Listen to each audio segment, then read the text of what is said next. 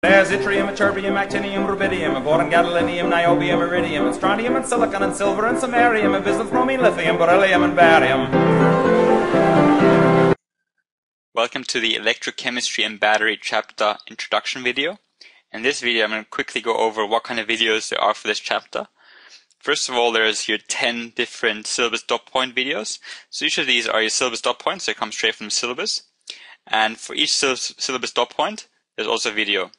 Now you can see it's different colors. The red ones are your content videos. So these are ones which cover just pure content. The green ones are your first-hand investigations. So these are your experiments you've done in class. And your blue ones are your second-hand investigations.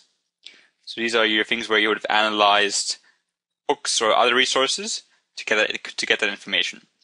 So we've got, in this case, 10 videos. And what I'll do as well is I'm quickly going to go over, I'm not going to explain them in detail because I do that in the videos, but I'm going to go over them in terms of the verbs. So each of them has a verb, which is really important. And that verb tells you what you need to know when it comes to that dot point. So I'll go over each by each and just show you the actual verbs of the actual syllabus dot points. So we've got explain, that's the verb for this dot point. We've got identify for this one. We've got account for this dot point. We have describe and explain, so two verbs for this dot point. We have outline the construction of galvanic cell and trace the direction of electron flow for this one, so two here again. We have define for number 6 and describe as well, to describe galvanic cells. Perform first investigation to identify conditions under which galvanic, again, just identify for the 7. We have measure to measure the difference in potential for number 8. Solve problems and analyze information to calculate the potential requirements of named electrochemicals. So calculate for number 9. And this one we have evaluate here, and we have compare, so comparison, so evaluate and compare.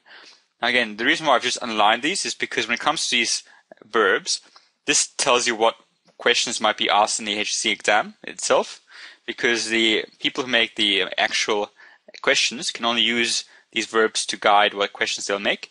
So try to understand what this actual dot point is all about.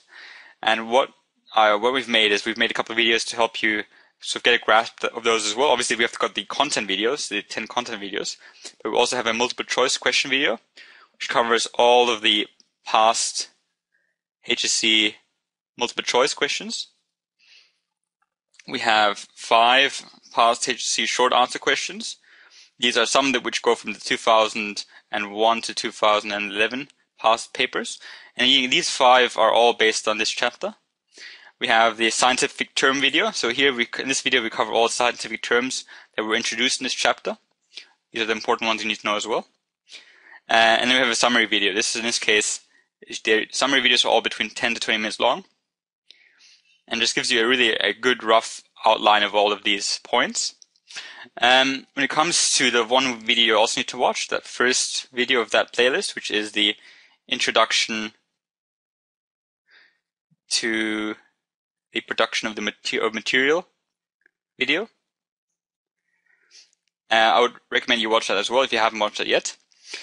But so this is for this chapter. This is it. We've got 10 videos for the content. We've got a couple of multiple choice and short answer question videos, and a scientific term and a summary video as well.